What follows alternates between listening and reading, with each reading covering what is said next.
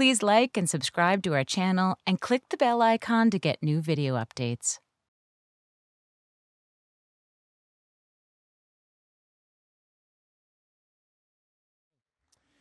So I love basketball, and I've loved it since I was 13, and I was a St. Anne's Fighting Shamrock. We were the fiercest greenery in all of Houston. I've loved basketball through my teens, my 20s, and my 30s.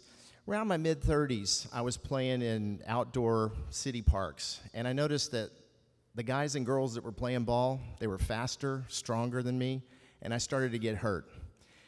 And I thought, well, it's time to put the basketball down. So I put it down. Well, 4 years ago I was 50, I hit the jackpot. I'm standing in line. There's a free movie Miles Davis preview thing with the party. And the guy I'm standing in line with, I strike up a conversation with. I said, what do you do for fun? He says, I play basketball. I immediately size him up. I'm like, this guy's 10 years older than me. 10 years older than me. I said, with who? He says, with a bunch of guys around my age. Our kids all went to the same school, and we used the gym. Well, in my head, I'm already playing with them. I mean, it's a full court. It's wooden. It's air-conditioned full court. I'm like, y'all play full court basketball, guys your age. He says, and older. I said, you know, that's the kind of group I feel like I could be really competitive with. He says, you're welcome to come anytime. I've been going every week for the last 4 years, twice a week, and I absolutely am having a ball.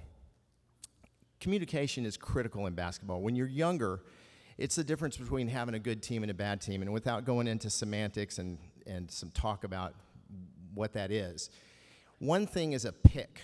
And when you're playing young, you know, as a young person, you want to win. When you're playing as a 50-year-old person or a 54-year-old person, I play carefully. And I play in a way that I can play again. Right, so this guy is supposed to call out a pick.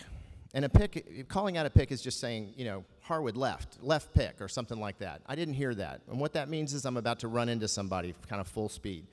And when I ran into this guy, he just caught me right under my rib cage, and it pushed all the air out of my lungs. And in my 20s, I'd have been cool. I'd have choked a little bit. I'd have been back on the court, probably played for another hour.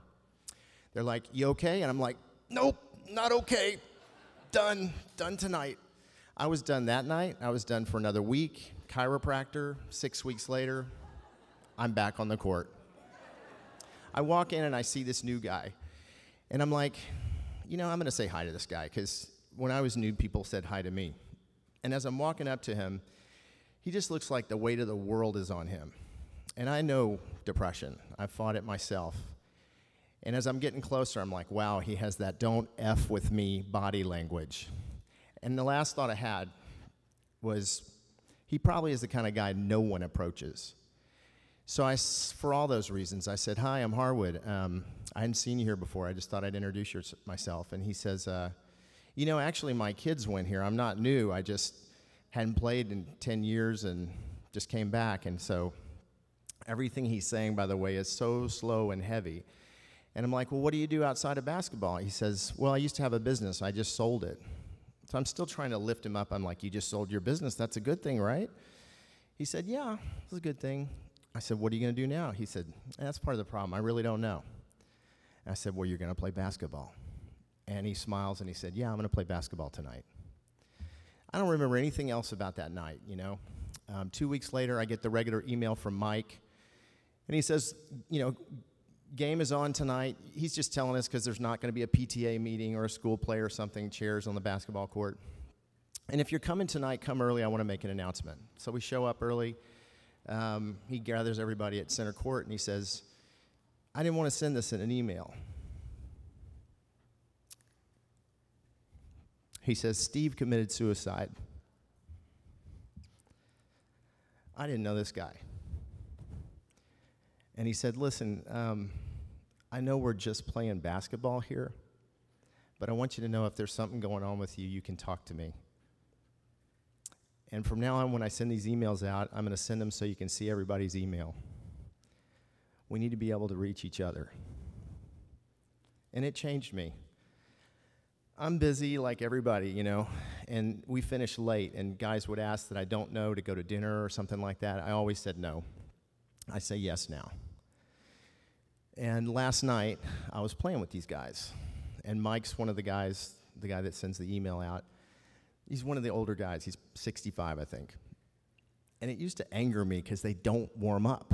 And I'm like, dude, you're twice as old as I am. You need to warm up. You're going to get hurt. And they're just shooting, just shooting the shit. They should be shooting around. They're just talking. And then I remember, I thought, well, maybe that's why they come. And maybe that's the most important part. Thank you.